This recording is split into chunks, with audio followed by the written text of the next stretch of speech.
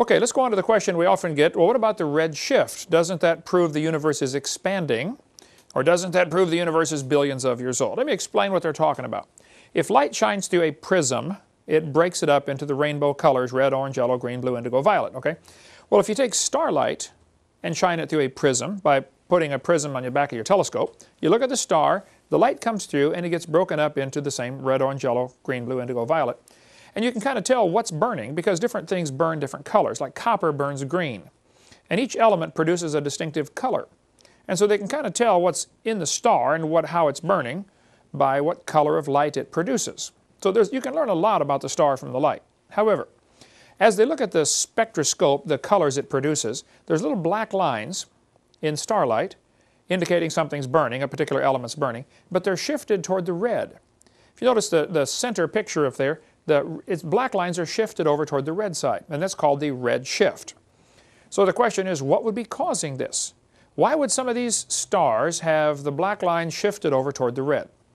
Well, there are several theories about what's causing it. The most commonly accepted theory, and probably the only one that students are ever taught in school, is that the red shift is caused by what's called the Doppler effect. If you've ever been waiting at the train tracks when a train is coming, as the train's coming toward you, it is squeezing the sound waves, and so the pitch goes up. And when the train leaves you, it is stretching the sound waves, and so the pitch drops, and it goes as it goes by. That's called the Doppler effect. Who cares? Well, this happens, okay, whether the sound is moving past you or you moving past the sound, it doesn't matter. You still get this Doppler effect, the change in pitch. Well, the theory is that if a star was moving toward us, it would squeeze the light waves, giving it a blue shift, and if it is leaving us, it would give us a red shift because it would stretch the light out. That's the theory, okay? What really causes it, I don't think anybody knows for sure. This guy said there was an early sign that red shifts reliably indicate the distance to quasars. For quasars, however, the diagram shows a wide scatter in apparent brightness at every redshift. In fact, there is little correlation of brightness to redshift at all. Either quasars come in an extremely wide range of intrinsic luminosities or, as most people believe, or their redshifts do not indicate distance. I don't think anybody knows for sure what's causing the redshift, but you certainly can't tell the distance to a star based on the redshift, and that's exactly what they try to do. They look at stars and say, oh, that one's redshifted more, that must be, 10.5 billion light years away instead of 10.2 or something. They make up an awful lot of imagination stuff over just a real little bit of science, in my opinion. This fellow said in Sky and Telescope magazine, thus, for us, the only conclusion that can be drawn is that at least some quasars are relatively nearby, and a large fraction of their redshift is due to something other than expansion of the universe. Basically, he's saying, we're not sure exactly what's causing the redshift. It might be that they're nearby. There's a good book you can get. I highly recommend this one called The Evolution Cruncher. It's a 900-page book, and it's like $5. He's got a whole section in here on page 52 about the evolution, about the red shift and the Doppler effect and what causes it. Got some really good stuff in these you can give out to every high school kid you know. But there's a good section in there about the red shift, what's causing it. This article says quasars with an enormous redshift was found embedded in a nearby spiral galaxy with a far lower redshift. Now, how can one star be inside of another star and they're giving you two different redshifts if this indicates distance? If they're the same, if a quasar is inside a galaxy, they should both give you the same redshift, both be the same distance away. But they admitted they found this quasar inside of a galaxy that had different redshifts, but yet they're obviously the same distance away. So they said, according to the standard Big Bang view of the universe, the objects we call quasars are generally supposed to be at the very edge of the visible universe. They're supposed to be superluminous black holes with 1 million or 100 million times more mass than our sun, surrounded by a disk of matter, or material. Some of the material falls into the black hole, causing the emission of huge amounts of energy.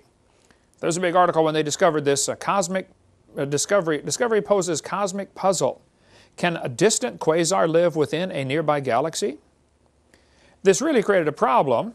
How on earth can we have these two objects that are different distances at the same location? Well, it's not a problem if you realize that you can't trust the redshift to measure the distance. But they're so anxious to say the universe is billions of light years across, and it probably is, and then use that as evidence to say, therefore, it's billions of years old. And that's why this all becomes a problem for them. If they would just accept the Bible, it wouldn't be a problem at all. This article said, quasar with enormous redshift found embedded in nearby spiral galaxy with far lower redshift. Unsolvable riddle for Big Bang astronomy. I agree.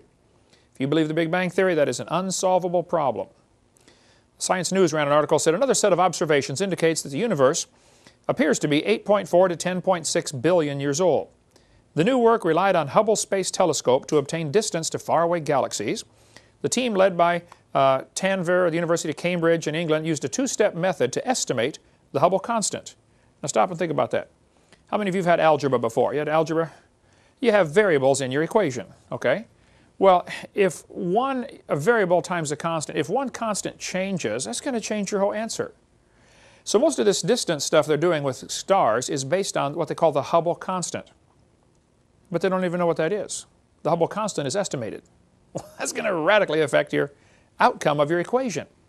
So is the universe 8.4 billion years old, or is it 10.6, or is it, when I debated Hugh Ross at Reasons to Believe, he said it's 17.42 billion years old. 17.42. How do you know that? Some textbooks say 18, some say 20, some say 12. The numbers range all over the scale. The fact is, they don't know. They're making up numbers, purely making them up. The article goes on to say you have to be very careful about drawing conclusions because of the Hubble constant. Measurements have huge systematic errors. I like this article, came out in Discover magazine a couple years ago. Astronomers believed the Veil, one of the best studied supernova remnants, was 2,500 light years away and 18,000 years old. They were quite wrong. In fact, the Veil is only 1,500 light years away and 5,000 years old. So here just 4 years ago, they're discovering they got radically wrong numbers. How do you know any of the numbers they're telling us are right? I think we should say, look, until somebody's proven the Bible wrong, I'm going to believe it. Instead of saying, well, the scientists are saying it's wrong, so therefore we must believe the scientists. Don't go along with that. Even the nearest Cephids, a Cephid variable, are so remote, it's difficult to determine their absolute distance with any great accuracy. All large distances in astronomical literature are subject to an error of perhaps 10% from this cause alone. There are lots of different things that can cause errors in these measurements. We've talked about the triangulation, measuring with trigonometry. You got incredible errors built into that. The numbers are just so big. The distances are so large you can't do it. They say we know that faintness, that's how bright the star is, arises from two causes, distance and absorbing matter in space. This was happening. They look at a star and say, wow, we know that one is, 4 billion light years away. And look at that one over there, that one's only half as bright. So it must be, 8 billion light years away. They use the inverse square law. And that's all logical if there's nothing in between absorbing the light or scattering the light. Just because a star is dimmer doesn't necessarily mean it's farther. It might be something's in between, a dust cloud. Outer space is full of all kinds of stuff. Anyway, the guy admits it's not generally possible to apportion it between the two. There's more about Halton Harp and what happened to him, the persecution that happened to him because he dared to question the redshift. All he did was expose the problems with it. He said, guys, that redshift has problems. Oh, well, then you're fired and you get out of here and don't you ever come back, till you repent. Because you just don't question some things. They're sacred. The Bible says in the book of Isaiah chapter 42 that God stretched out the heavens. Isaiah 45, He stretched out the heavens. Jeremiah, He stretched out the heavens. 17 times in the Bible it says God stretched out the heavens. Now what does that mean? Well, I would guess it means He stretched out the heavens. Okay? I don't know that anybody knows, but here's a couple of options of what may be causing this redshift. Keep in mind, the redshift is probably the only bit of scientific data that is used to support the Big Bang Theory. They look at the stars and say, wow, redshift, redshift, redshift, all these stars are moving away. What does that mean? Oh, that means they used to be all in one spot. So the evidence for the Big Bang is the redshift. And the Big Bang's got to be one of the dumbest theories in the history of humanity. Here's some things that might be causing the redshift. It could be the stretching from the creation. If the stars are moving away because they're being stretched out or were stretched out, that would cause a redshift. It could be the light's getting tired. I get tired. I don't know if light does or not. We know that light going through a prism bends because different wavelengths are different energy levels. That's why it makes the rainbow. Okay? Maybe it's just the effects of traveling through space. Is space really nothing? Or is there something in space? Is light going through anything when it goes through space? I don't know. I just one thought. Maybe it is the Doppler effect. Could be. Maybe it's light being slowed down or speeded up by a black hole. Robert Gentry's got a great article in his website, halos.com. If you want to read more about the redshift and the problems with it, get all the technical stuff. But when you talk about the stars, there's a good book here by Brian Young called The Stars, God's Word in the Sky. You can get it from our ministry, 10 bucks. Great book on the stars. Christians shouldn't be afraid of astronomy. Now, astrology is different, but not astronomy. God created everything. Here's a book, Astronomy in the Bible. I don't know if this one's available from our website or not, but we can get it. Donald DeYoung. It is, Jonathan? Yeah, it's on our website. Awesome book, Astronomy and the Bible, if you want to read more. Because I think we should study astronomy, study what God has made. This book is a little controversial. D. James Kennedy, Coral Ridge Ministries, Coral Ridge Presbyterian Church in Fort Lauderdale, Florida. He says the real meaning of the zodiac, he goes through the 12 zodiac symbols and says probably these originally had a gospel story to them, which has now been perverted into the horoscope. So get coralridge.org if you want to get the book. It's like $6 or $8. But the Bible does talk about the constellations. It talks about Pleiades and Orion in the book of Job, chapter 38, or Mazzaroth and Arcturus in Job 38. There are constellations mentioned in the Bible. Now, what does this mean? Well, I don't know, and I don't know anybody who knows for sure, but here's what some Christians think. That when God originally made the world, Adam did not have a Bible. It hadn't been written yet. So God gave Adam the gospel story in the stars. The 12 different constellations told the story of the redemption, the coming of Christ, and maybe the Sphinx was built. This is one theory. The Sphinx by the pyramid, you know, in Egypt, they say, well, the Sphinx was built to tell us how to read the zodiac because it starts with the face of a woman and ends with the body of a lion. So you start reading the zodiac. Instead of starting in January like we do, you start with Virgo the Virgin, and you go through the 12 constellations and end with Leo the Lion. I don't know. I know that today the horoscope's all perverted, and Satan always takes what God does and twists it and perverts it and changes it. But if you want to study that, that's fine. There appears to be something to that, though, that maybe there really is something to this gospel in the stars. And Carl Baugh's got a good theory that each of the constellations is producing different radio waves. Stars produce radio waves. He thinks the canopy of ice that used to be above the earth could actually change those radio frequencies into audible waves like a crystal radio does. It would actually vibrate. And Adam and Eve would be able to hear the music of the stars mentioned in Job chapter 38. Whether that's true or not, I don't know, but it sure preaches good. That the whole gospel story was being sung to them continually as they traveled around every year. Who knows? Anyway, second question. Is the sun shrinking? There has been some controversy among creationist groups in the last 10 years over this question. The sun is shrinking. There's not much question about that. But does that prove it's not billions of years old? Well, I think so. The sun is burning, obviously. You can step outside and look at it. It's losing about 5 million tons every second. Quite a weight loss program. Well, that means, of course, it used to be bigger.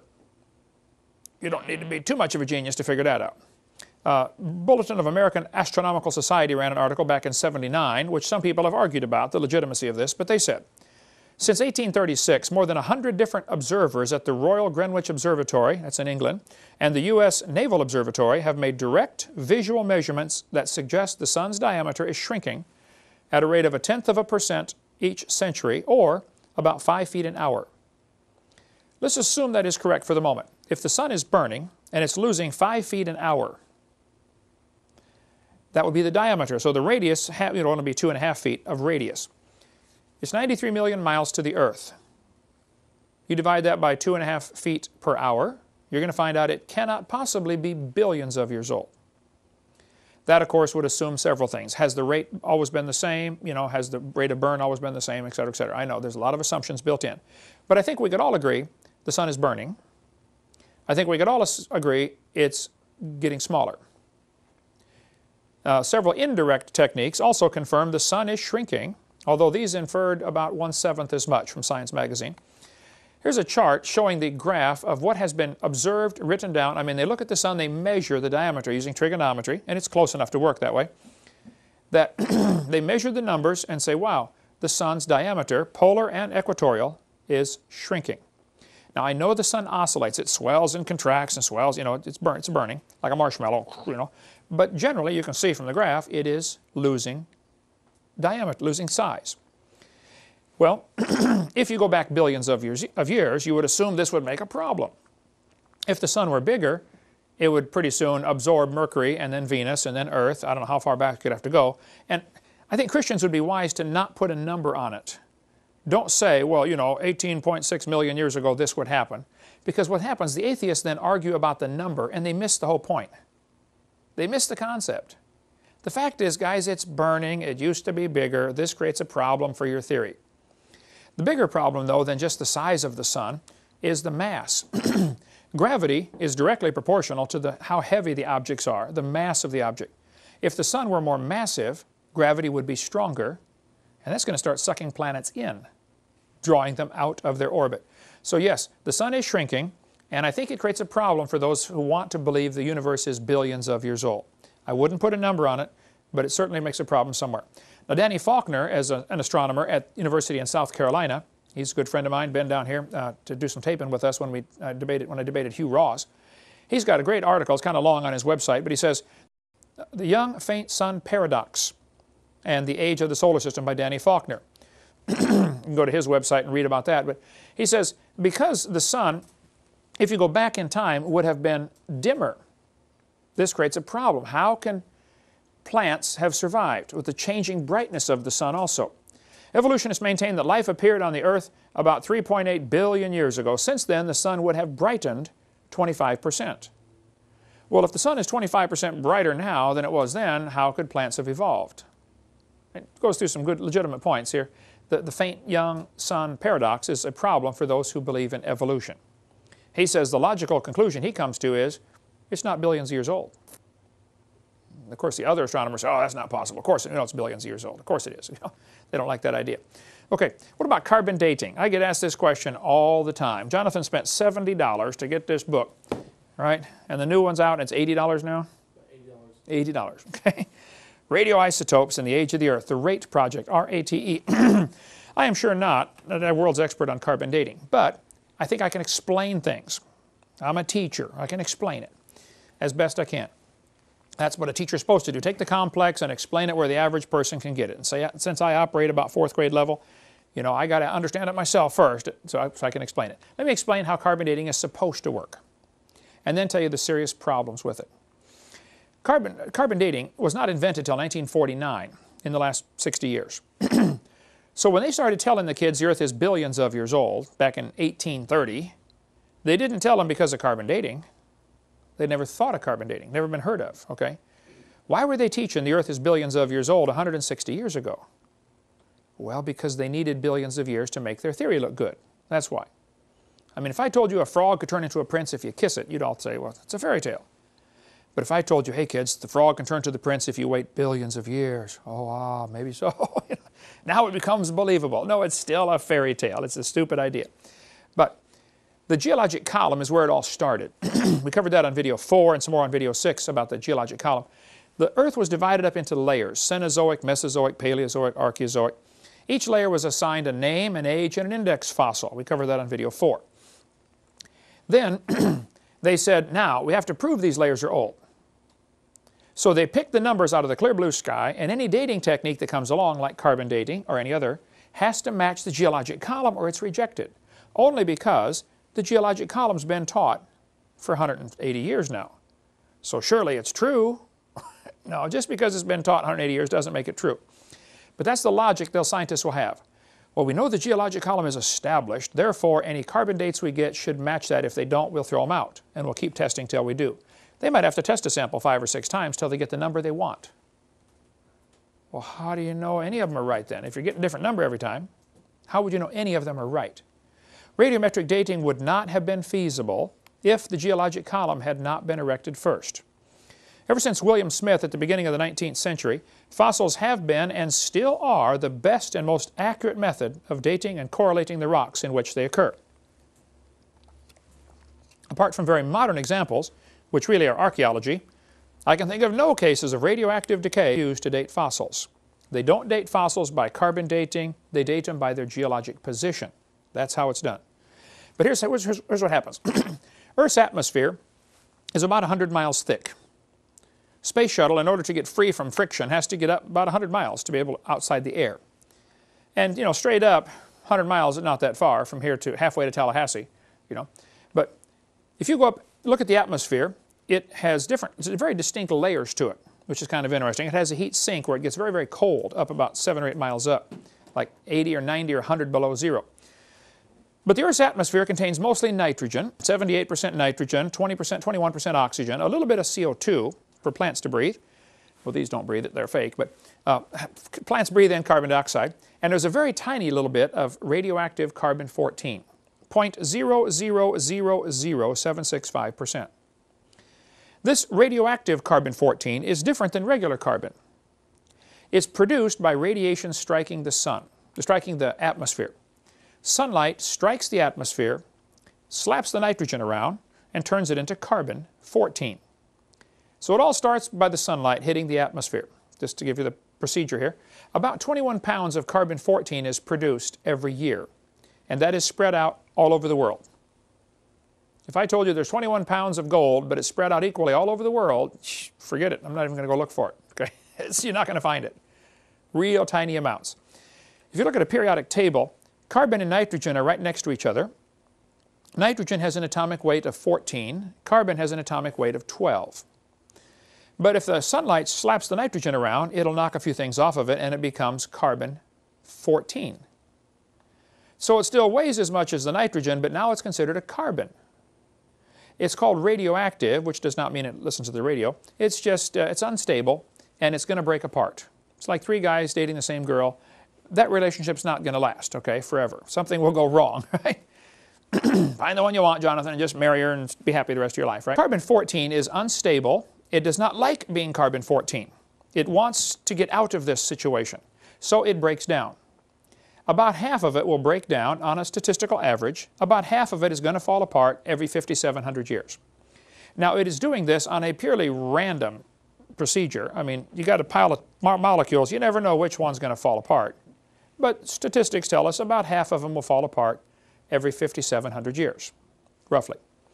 Now, while it is carbon-14, it's floating around in the atmosphere, like the rest of the carbon, and it latches onto oxygen, like carbon often does, and becomes carbon dioxide.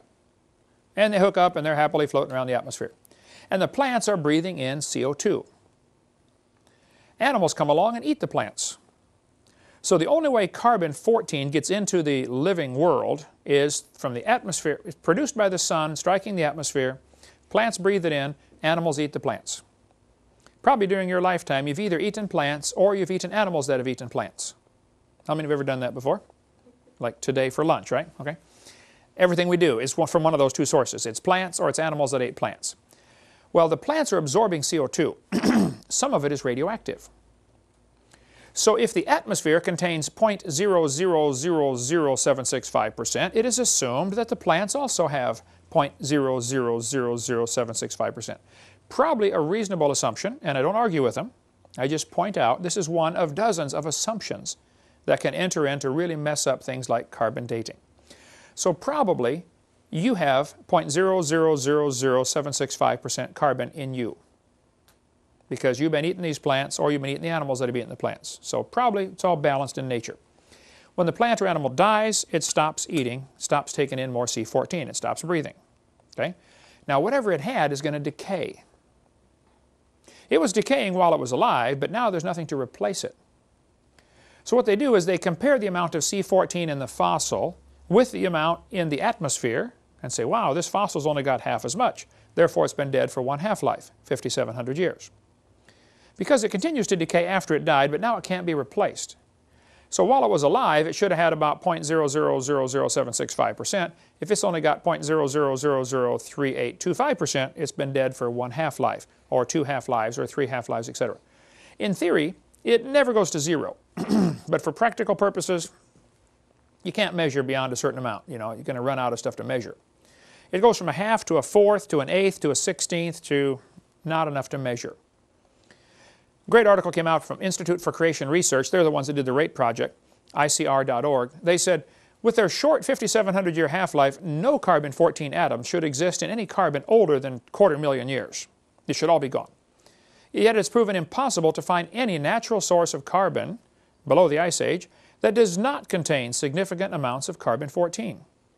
Even though such strata are supposed to be millions or billions of years old, conventional carbon-14 laboratories have been aware of this anomaly since the early 80s and have striven to eliminate it and are unable to account for it. Lately, the world's best such laboratory, which has learned during 2 decades of low C14 measurements how not to contaminate specimens externally, Under contract to creationists, they confirmed such observations for coal samples and even for a dozen diamonds. Now think what that means.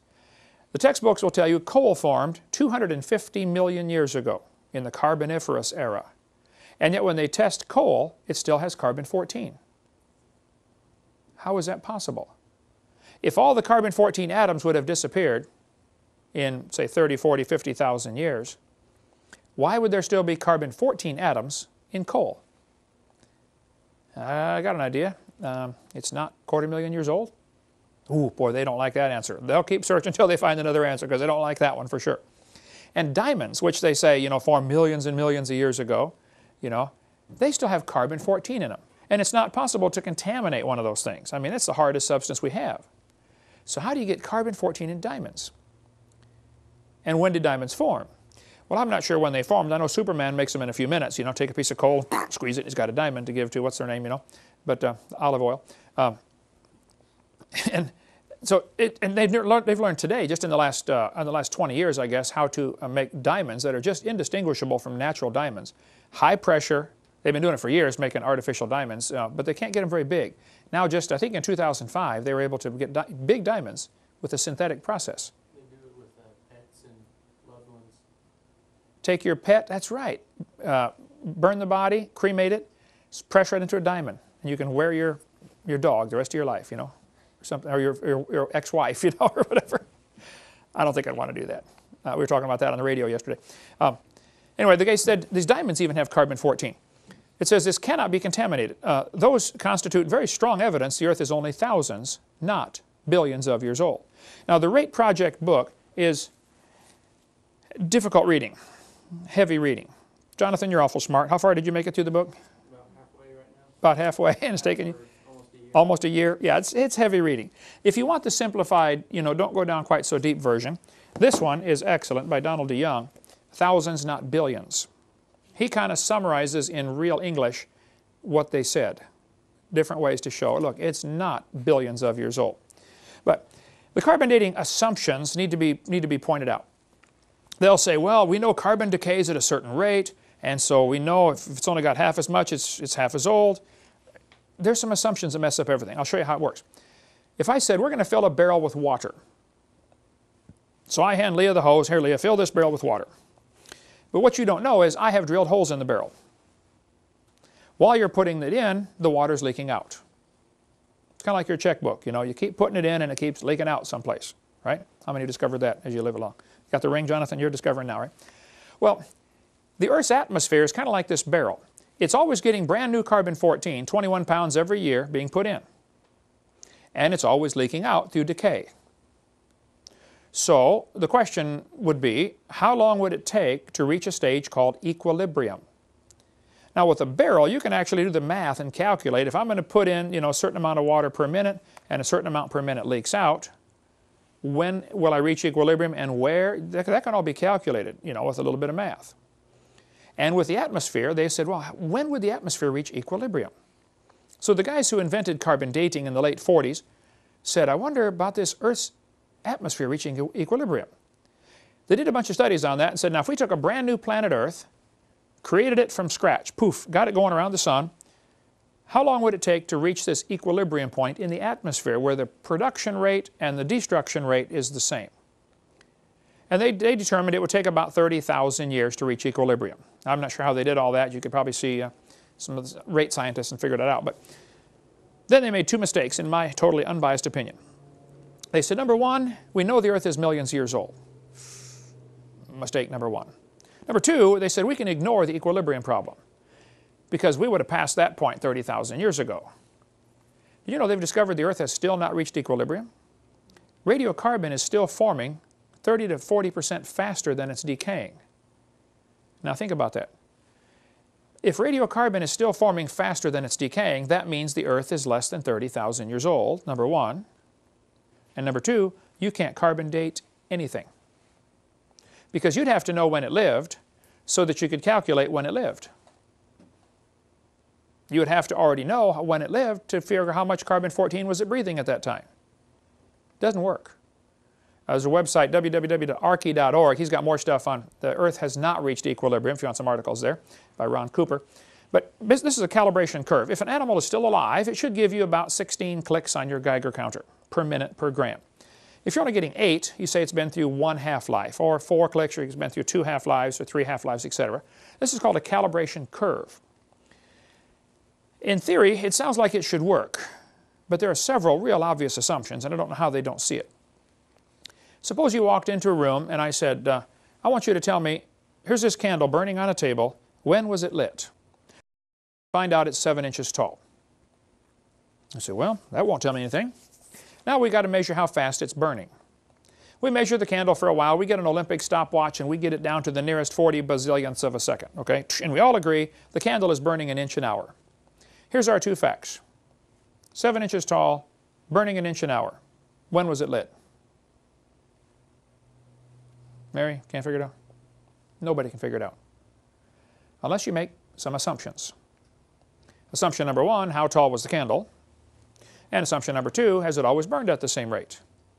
Neither of those can be known. If you find a fossil in the dirt, the amount of carbon can be measured, the rate of decay can be determined. I don't argue with either of those. How much was in it when it lived? I don't know. Has it always decayed at the same rate? I don't know. Has it been contaminated, sitting there in the ground for all these millions of years? There's no way to know those things.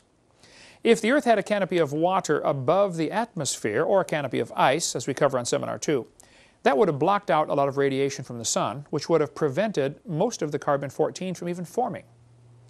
So animals that lived before the flood would have lived in a world with much less carbon-14 to begin with, maybe none, but certainly less.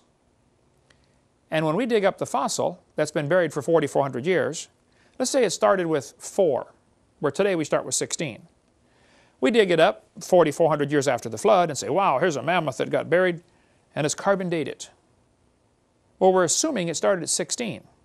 When we test it and find it's got 2, we're going to say, oh, it's been through 4 half-lives, when it's actually only been through 1 half-life. Which is why it never works. When they first invented carbon dating, 1949, Willard Libby, they did some testing and they said, the lower leg of a mammoth was 15,000 years old, but the skin was 21,000.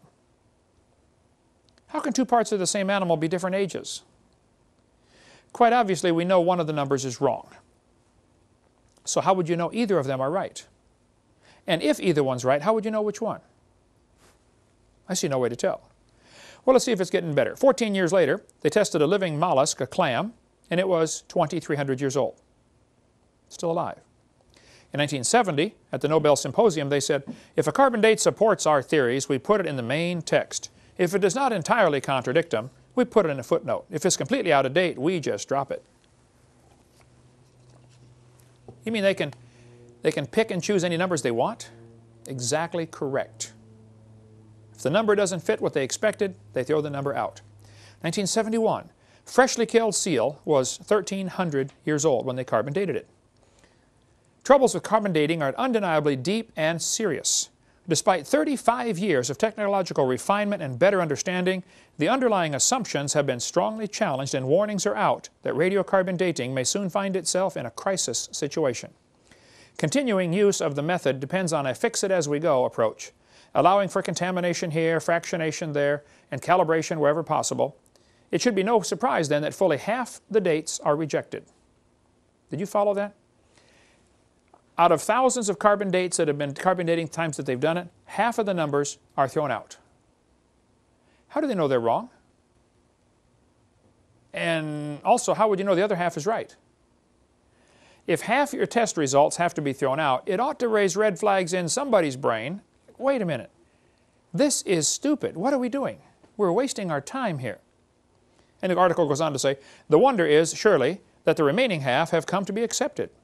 No matter how useful it is, the radiocarbon method is still not capable of yielding accurate and reliable results. There are gross discrepancies, the chronology is uneven and relative, and the accepted dates are actually selected dates. This whole blessed thing is nothing but 13th century alchemy. And I agree. That's 1981. I've got all these in chronological order. It never gets better. 1984, living snails carbon dated 27,000 years old. 1992, 2 mammoths found side by side. They carbon date them. One is 22,000, the other is 16,000. Which one's right? Or are both of them wrong? Or are both of them right? There is no possible way to tell. In 1996, Carl Swisher at Berkeley University used the most advanced techniques to date human fossils. It says last spring he was reevaluating Homo erectus skulls found in Java in the 1930s. He was testing the sediment found with them. The species was supposed to be extinct for 250,000 years. Swisher used two different dating methods. He kept making the same startling find. The bones are 53,000 years at most, and possibly no more than 27,000. Well, I'd like to point out two things here. He's looking for 250,000 as his answer, but he keeps getting 53 to 27,000, okay, which is only 1/4 of what he wants, 1/5 of what he wants, okay? But he's still getting a 96% error. I mean, is it 27,000 or 53,000? This is not an exact science. So when they publish an article in the paper and say, we found a dinosaur bone or a mammoth bone, and it was, 17,221 years old in 6 months and 3 days. Right, come on. You don't know that. They're making up this stuff, just absolutely making it up. Professor Rainer Prach von Zeiten, earlier this February of 2005, was resigned from a professor because he'd been lying about carbon dating for years. His frauds were exposed in February of 2005. He had dated the Bishkopf spire skeleton at 21,300 years old, but when they tested him at Oxford, they said it's only 3,300 years old. 700% error. He had said, Professor Prach had said he had found the oldest German, the first German to ever move to Germany, 27,400 years old. They tested it at Oxford and said, this is an old man that died in 1750. He's 250 years old. The professor had been lying about this stuff for decades, and so he finally resigned in disgrace. Well, he should, okay? One part of a mammoth dated 29,000 years old, another part was 44,000. You talk about a slow birth. That would be it, okay? I like this article from Rand McNally. The last 2 years, an absolute date was obtained for the Gandong beds above the Trinil beds. That's in Indonesia. It has the interesting value of 300,000 years, plus or minus 300,000 years. Boy, they nailed that one right on the head, didn't they? Plus or minus, 300% error.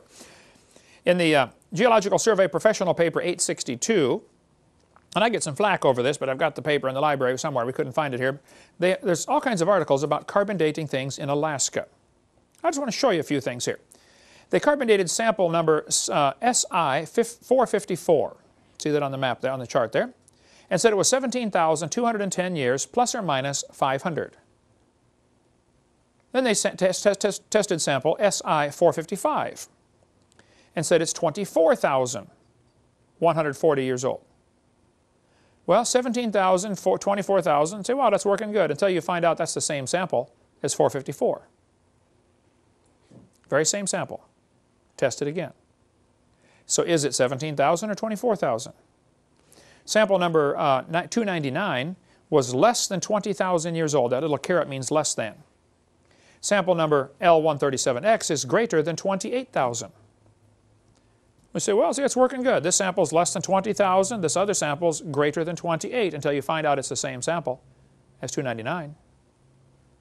How can a sample be less than 20 and greater than 28 at the same time? I taught algebra for a long time. I don't think you can do such a thing. That's not too good. Living penguins were dated at 8,000 years old. Materials from layers where dinosaur bones were found are carbon dated 34,000 years old. I was in a debate one time, and this professor was getting so upset. Finally, he said, how can you use Reader's Digest as a resource? I said, sir, I use Reader's Digest as a resource for the picture of the dinosaur bone, okay? It's not the resource for the fact, okay? That's where I got the picture from. Oh, okay. So we went on to the debate. But yes, dinosaurs ought to date, 70 million years old. A Russian scientist dated dinosaur bones at less than 30,000 years old. Hugh Miller from Columbus, Ohio, took in 4 dinosaur bone samples and said, would you carbon date these? And they charge like $600 to carbon date something. They carbon dated them and said they're less than 20,000 years old. He said, oh, by the way, these are dinosaur bones. They said, oh, well, then they're not 20,000. We've got to test them again. Why can't they be 20,000? They said, well, we know dinosaurs lived 70 million years ago, so if you had told us that, we never would have carbon dated them. One friend of mine died here several years ago, but he was doing a lot of archaeological work, And he dug down in this well and he found layers of burned wood, which is good to carbon date because obviously, you know, it had carbon in it. And he put them in a baggie, sample number A, from such and such a layer. How many feet down? He labeled it A. Dug down 10 more feet, hit another layer of burned wood. A city had been destroyed, or 20 feet, whatever it was. He labeled it sample B. He took them in to have them carbon dated. Paid them the $600. They said sample A is, I forget, 3,000 years old and this one's 4,000 years old. He waited 6 months, switched the labels, took them back in, same laboratory, said, I want you to carbon date these samples. Now, sample B, the lower one, is in the top bag. Just switch the labels, and they give them the same results, 3,000 and 4,000. It doesn't work. It's never worked. Here's things to consider about carbon dating. When the sample of, you date a sample of known age, it doesn't work. If you date a sample of unknown age, it is assumed to work. That's not science, okay? As things decay, they produce helium. This helium, the amount of helium in the atmosphere is only enough to account for a few thousand or few million years, not billions of years. There's a book called The Mythology of Modern Dating Methods by ICR, if you want to read stuff on that. They do a lot of testing on this. They're probably the experts in the creation community. This guy said the rocks do date the fossils, but the fossils date the rocks more accurately. That's ludicrous, okay? And it all based on circular reasoning. They've known that for centuries. We'll cover more on that on video 4. I talked to James P. Dawson. He's going to be on our radio program tonight, actually, Jonathan. He's supposed to call in. James Dawson was one of the guys working on dating the moon rocks. They brought back moon rocks, gave them to his laboratory, and said, how old is the moon rock? He took specimen number 10017, divided it into 6 pieces, and tested it many, many times. How old is it? They got numbers ranging from 2.5 billion to 4.6 billion. That's a 500% error, or 100% error. I talked to him back in '99, and he's in Oklahoma. There's his phone number. He was Chief of Engineering and Operations for the Lunar and Earth Science Division of the Manned Spacecraft Center in NASA in Houston. He worked on lunar samples, including the Genesis rock. He told me they found ages from 10,000 years to several billion in the same rock. His website, jpdawson.com. How can one rock be 10,000 years old and several billion years old at the same time? Something is wrong, okay? The book Bones of Contention has a great chapter at the end called The Dating Game, showing how that they will just change the dates whenever necessary. If it doesn't fit the theory, oh, let's test it again until it fits the theory. See, the theory is important. The facts are not. Evolution, as I've said many times, is a carefully protected state religion. And that's all it is. What about potassium-argon dating? Does that work? Actually, the numbers are bigger, but the problems and assumptions are exactly the same, and you can demonstrate it doesn't work. Potassium decays very slowly. This chart shows the different elements and their half-life. Carbon has a half-life around 5,700 years, but potassium, it takes 1.3 billion years with a B for half of that to disappear. Very slowly decays. By the way, I would like to point out, Your Honor, just for, appeal, that all of the dating methods are based on the decay of an element. Uranium decays to lead. Potassium decays to argon. They're all moving down the periodic table, not up. All going down. Just point out, keep that in mind in case we need to appeal this case, okay? 80% of the potassium in a small sample of iron meteorite can be removed by distilled water in 4.5 hours. Well, if you can take out 80% of it in 4.5 hours, how can you trust any dates you're going to obtain by that? Canadian Journal of Earth Science ran an article and said, in conventional interpretation of potassium-argon age, it's common to discard ages which are substantially too high or too low compared to the rest of the group, or with other available data such as the geologic time scale. There it is.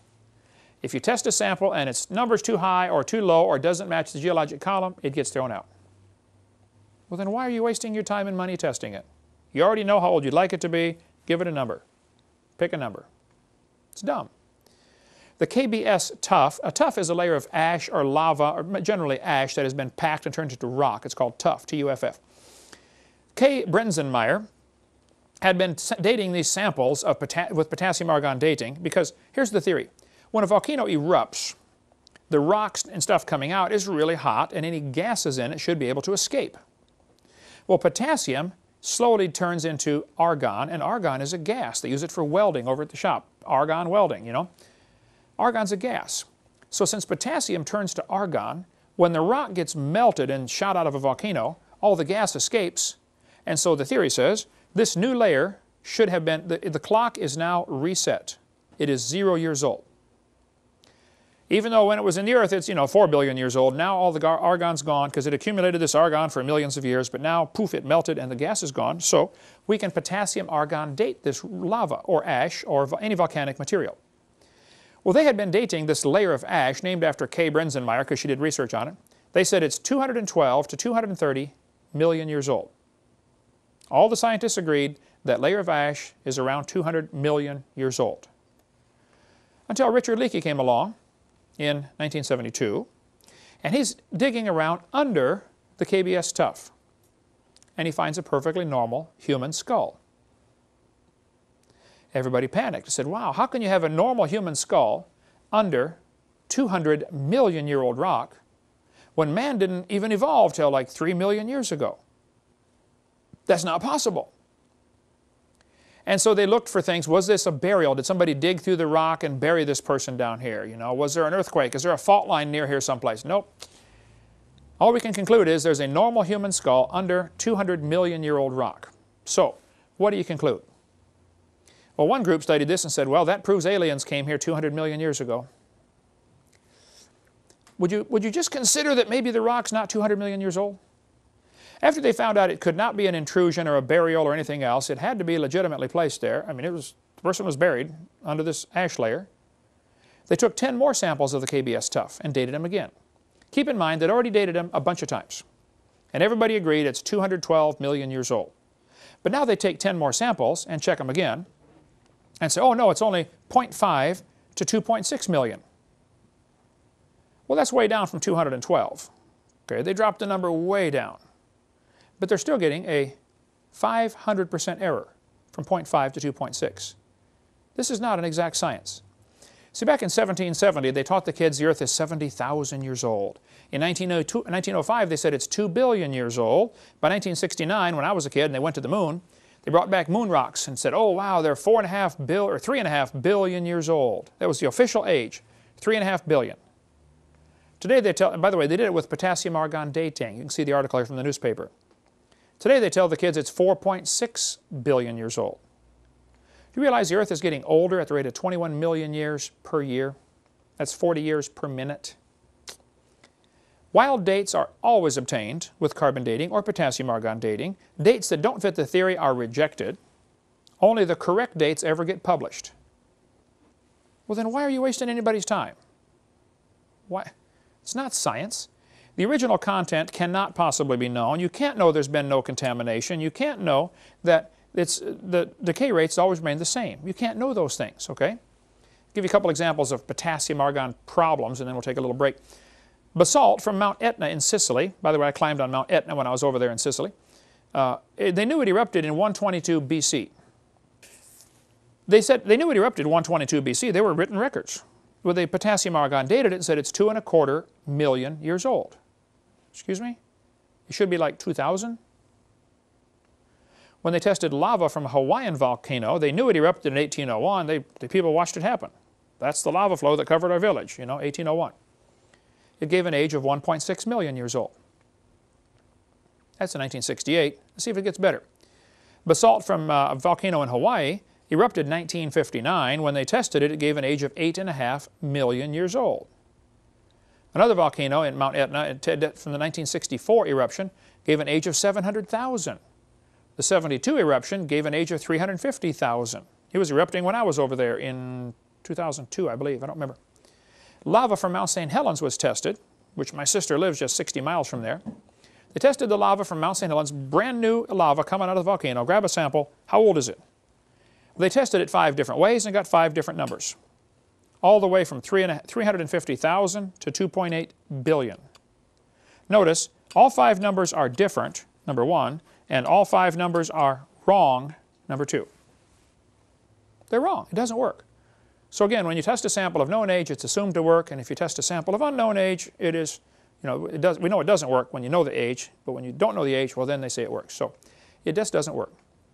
And I'm tired of them using our tax dollars to call that science. That is not science. That's pure imagination. There's a whole bunch more in the book, Evolution Cruncher, if you want more on that, or in the RATE project book, Radioactive Isotopes and the Age of the Earth, if you want more. Or there's a whole lot of good stuff in Walt Brown's book, In the Beginning. He's a PhD in physics, Air Force Academy professor for years in Colorado. Got great stuff in here. I differ with him on a couple of little things. Of course, I differ with probably everybody on a couple of things. The only one right on everything, of course, is me. But we're trying to get them all converted. Take a 5-minute break, and we'll come back and talk about, have fresh dinosaur bones been found?